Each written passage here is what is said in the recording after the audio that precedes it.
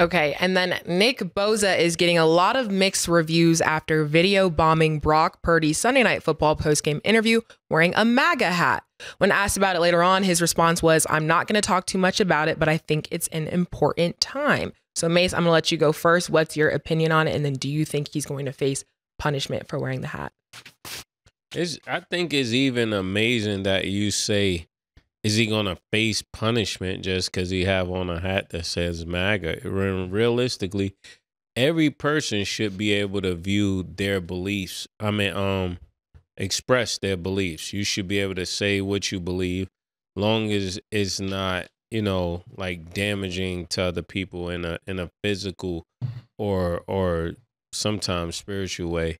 But if he likes Trump, he should be able to wear that hat. No different than if somebody was wearing a Kamala jersey. Do you think people would say, was he going to face backlash for wearing a Kamala t-shirt or hat? I just think we're in a sensitive time where people tend to just champion what they believe and they don't allow other people to have their own voice.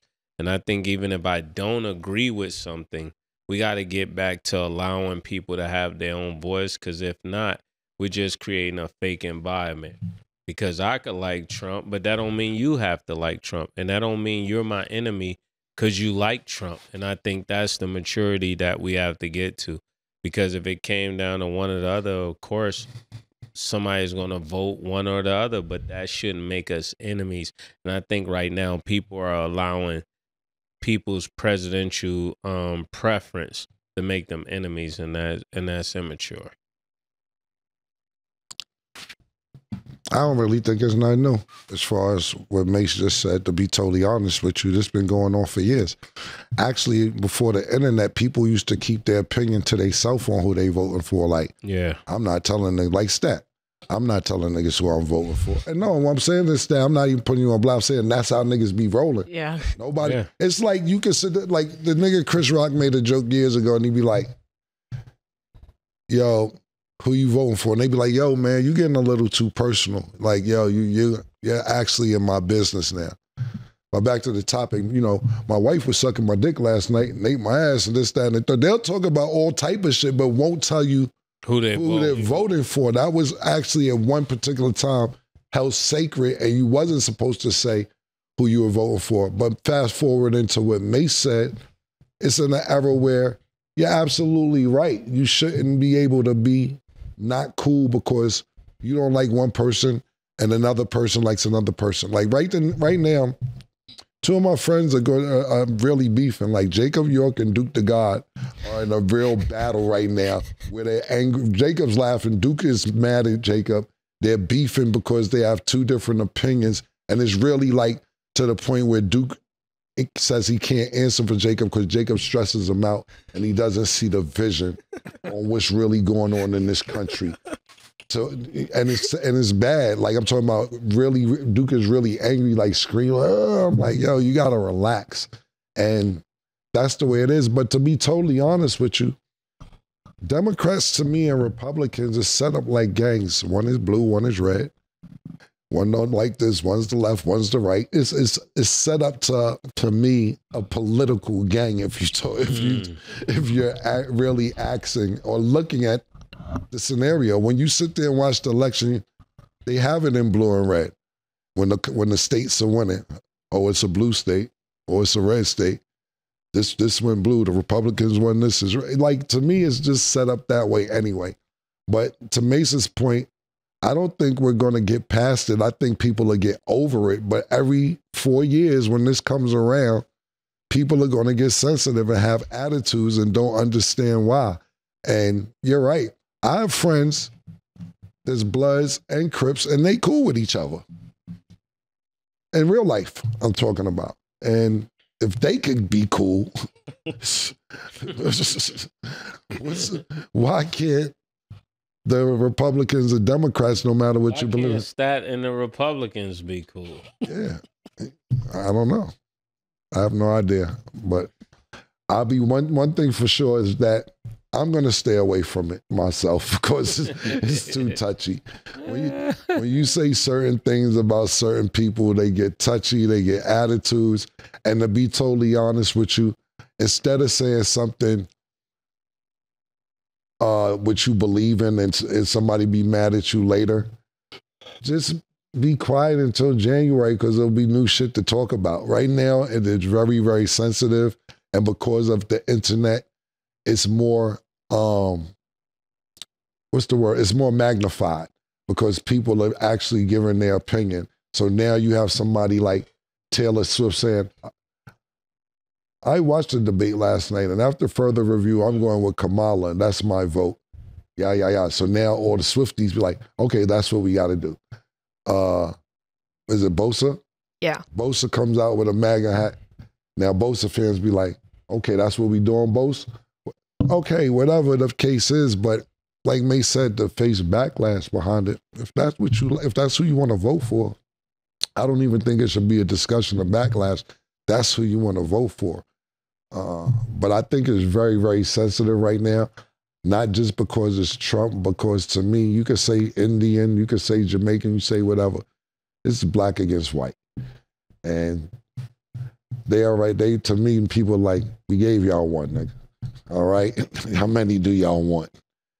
And people don't like it. I seen a bumper sticker murder. It said Obama. Then I had what Obama stood for. It said, one big ass mistake, America. And I'm like, in a pickup truck with Confederate flags on it, driving through PA. I'm like, me get the fuck out of here. I'm like, you know, my stance, I don't really care either way, my personal opinion. But what I do think we need to do, if you mess with Trump, if I'm like I said, I don't care either way. If you're a Trump fan and you're black and Trump doesn't win, somebody should make a card to say, I fuck with Trump, because it might be civil war the way niggas is acting. I'm not promoting that, but the governor from Ohio said if Trump don't win, we may need to have a civil war. And the whole crowd was like, yeah, that's what the fuck we need to do. So I don't wish this happens, but we don't know what people may do if Trump doesn't win. And if you fuck with Trump and you black, these niggas may be out with their pistols. You may need to just be like, nah, I'm one of y'all, and show your card. That's my opinion, because this shit could get rocky if it don't go Trump's way. Yeah, this is a very racial election, and it seemed like it's races on both sides. Though I would say that. Yeah, yes. I see people like, and I wouldn't say well I vote for it, but I see people who just simply like, I'm voting this way just because it's a woman, or I'm voting this way just because it's a white guy, or I'm voting this way just because she's black. I think all of it is racist. I don't think one side is better than the other side. I think they're both pretty much doing the same thing. One thing for sure, though, out of all this shit, what I take from this shit every 4 years, even when Trump may be one of the funniest niggas in the fucking world. That nigga's hilarious. That nigga said Joe Biden is sleeping, Camilla's at a dance party with Beyonce. Then what do black people do? I love black people too. We take that clip and turn it into a song, and now everybody's on TikTok talking about dance party of Beyonce with Trump voice in the background. You seen that, Snap? Yeah, I did. Dance party with Beyonce. I said, we don't take nothing serious, yo. I love that clip. But yeah, we're in some sensitive times. I hope everybody's well, and do your thing, man. Yeah. I'm going to say I'm just not a fan of people making their decisions based off of who endorses what. Because, I mean, we talked about Nick Bosa. We talked about Taylor Swift. We talked about Beyonce. I just feel like if you're getting your information from your favorite person, that's just not the way to go. Yeah, like, that's just unrealistic. Like, you shouldn't be making those decisions based off of what somebody else says. Ultimately, that decision comes to you. And that's why I always say, look at the policies that are important to you and make your decision that way. As far as Nick Bosa, I mean, I think that there has to be kind of like, it has to be fair on both ends, because I think ultimately, I don't think that people like when athletes get involved with politics. And that's not for me to say that you can't do that, because again, if that's something that you're very passionate about, you should be able to speak amongst that. But we've seen players over the years get fines for, you know, conveying personal messages or like doing acts that are important to them.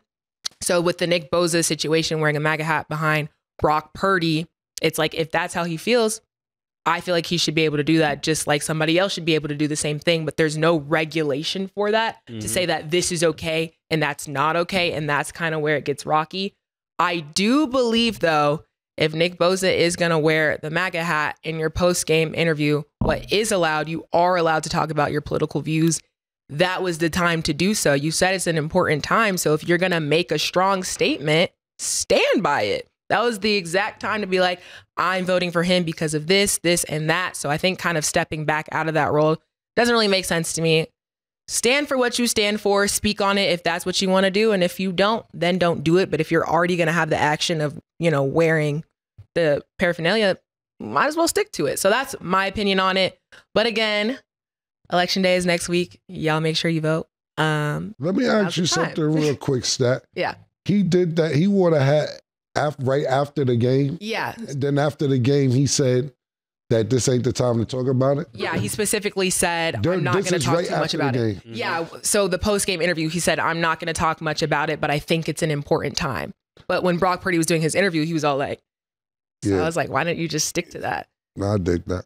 So, yeah. 49ers might be like, calm all that shit the fuck down. Then go on your page with that shit, nigga. Baby. I don't know. Yeah, for him to do that in San Francisco is very bold. Yeah. Okay, we're going to go to break. When we return, we will talk about the cast for season 2 of Netflix's Starting 5. Don't go anywhere.